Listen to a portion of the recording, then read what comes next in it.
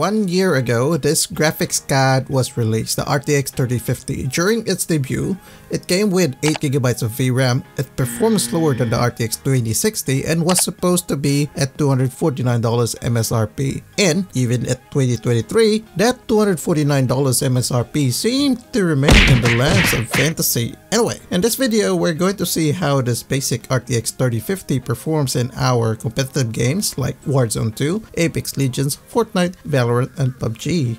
Let's see if this card is a good option for Nvidia users. We'll be testing this card using our Ryzen 5800X3D setup. Latest drivers were used at the time of recording. Rebar has been enabled and everything shown here is captured using our capture card, so there is no performance loss. And lastly, this video is not sponsored in any way, boys, so you can assure that our results here are not biased.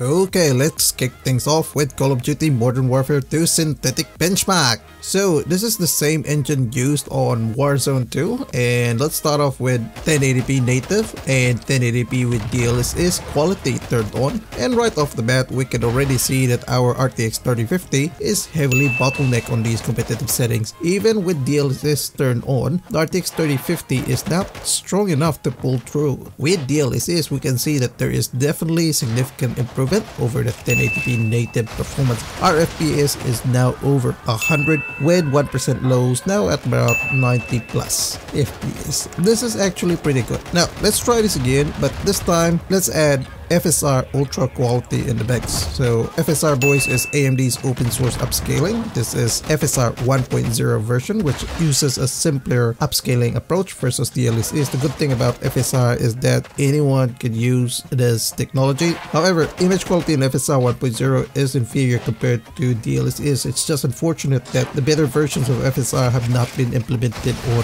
Call of Duty Modern Warfare 2. So from this test, we can definitely say that DLSS leads the result, and we'll be using this on our main gameplay benchmark. Now, why is this so? Well, DLSS upscales from 720p resolution while FSR upscales from a much higher resolution, so the results would favor DLSS.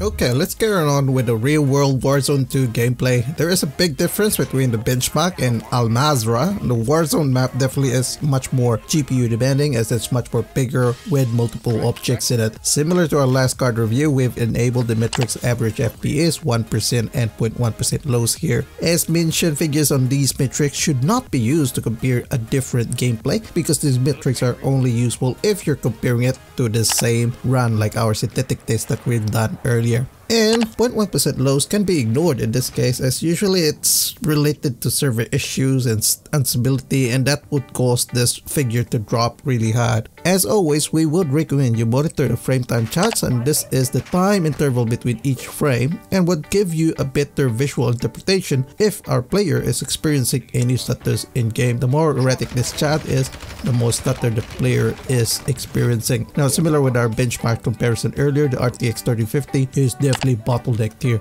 It's maxed out, pulling around 100 watts of power and using VRAM of at least 7GB. Frame times does have those micro stutters, and you can see that reflected in the 1% lows. There is a huge gap between the 1% lows and the average FPS. Now, CPU performance is running up to 4450 MHz with PBO turned on and using 80 watts of CPU power. RAM usage is quite good and only at around 12GB. The Gulag does seem to perform better here. This is because it's a much smaller confined space, and with our FPS reaching even around 130. However, frame times do still spike to more than 8 milliseconds, so usually standard for competitive gaming would have at least 8 milliseconds or lower stable frame times. Now, moving into a more urban environment, performance is more or less the same. We still have those micro stutters on our frame times. With DLSS, our long range visibility does suffer and will add difficulty in spotting enemies from afar. Overall, the gameplay experience with the RTX 3050 in Warzone 2 is okay, playable, but obviously not the best in terms of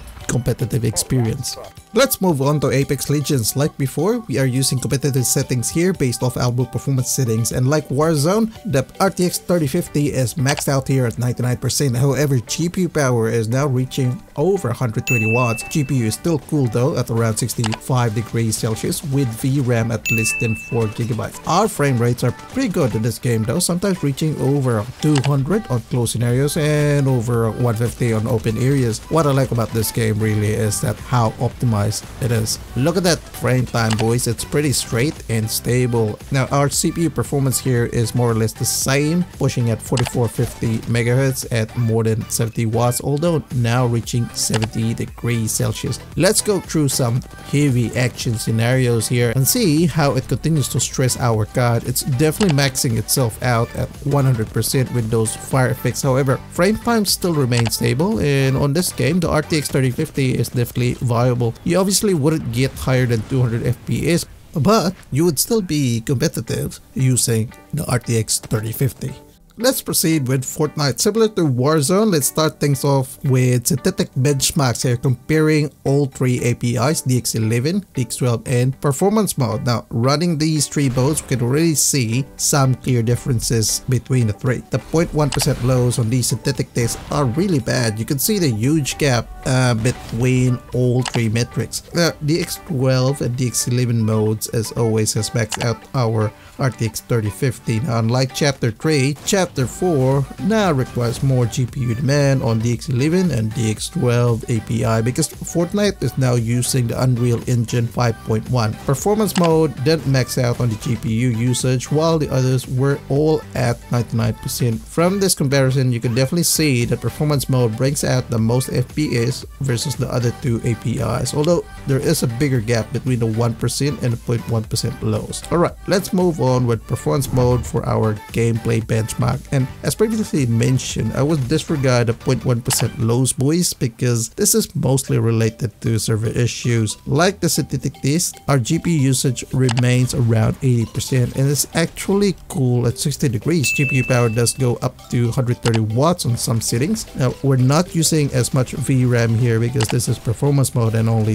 using less than 2 gigabytes. The interesting part here is that our CPU usage is almost 50% even at 4400 megahertz, and this is reflected by that insane frame rate that we are getting, going over 500 FPS in close areas and around 400 FPS outside. The frame times for the most part seems pretty straight, although you do get those small stutters, and you can see that in how it jumps from 1 millisecond and all the way up to 4 milliseconds. RAM usage here is low, slightly over 9 gigabytes of system RAM use. The RTX 3050 is definitely good for Fortnite performance mode. Now, if you're a competitive Fortnite gamer, this is actually a viable choice. Of course, Fortnite's game coding and server stability is actually a totally different topic. And if you are recording while gaming, that may also have an effect on your overall gaming experience, so just take note of that one.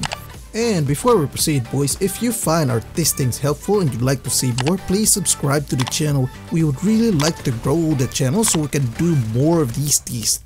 Okay, let's move on to Valorant. Now, we normally don't do synthetic tests with Valorant, but you guys have been asking for it, so here we are. We've tested 1080p competitive and low settings here. We've also added 1440p low settings to give you a broad oversight on what to expect with the RTX 3050. At 1080p competitive, it maxes out the card flat out. So let's try this on real world gameplay and see if we can get the same results. At 1080p competitive, there are occasions wherein our RTX 3050 is maxed out 100%. GPU is pretty cool at around 60 degrees. Now, despite maxing out our GPU at 100%, we are already at more than 500 FPS here with pretty stable frame times. VRAM usage is at less than 2 gigabytes, while our CPU is just sitting at 25% usage. I think this is a decent experience and viable for competitive play. Now, if you want to remove the GPU bottlenecks, with low settings, we are now running at less than 50% GPU usage, and this is viable for maps like this one, wherein it's mostly close combat. However, our FPS doesn't have much noticeable difference. We're still able to reach 600 plus FPS and frame times remain stable for the most part. Overall, you can pick either competitive or low settings here with the RTX 3050. Low settings obviously gives you the GPU headroom, however, it does make it harder to see enemies on longer ranges, which which isn't obvious on this map unfortunately. In PUBG, we are running low settings here as well. We have only changed anti-aliasing setting here because at low AA, the fences seem to be very distracting in game. Similar to our other games, the RTX 3050 is maxed out at 97%, and this game it still runs pretty cool, although only having one fan, and our GPU power is now reaching about 130 watts or even more. VRAM usage is only at around 3 GB. Frame rates are pretty good, over 130 FPS and sometimes even reaching 160. Frame time seems to be stable here as well. Now let's move on to some vegetation run. FPS seems to be consistent as we're running through the forest here, similar to our experience earlier. Now let's move on to some action scenes with some smoke dispersion here, and we can see that there are definitely frame time spikes here, and frame rate definitely has been affected by the smoke, going down to 50. Now this is an average experience overall. On most instances you'd be running decent FPS, but possibly try to avoid engaging people when there's a lot of heavy smoke, as this will affect your FPS in PUBG.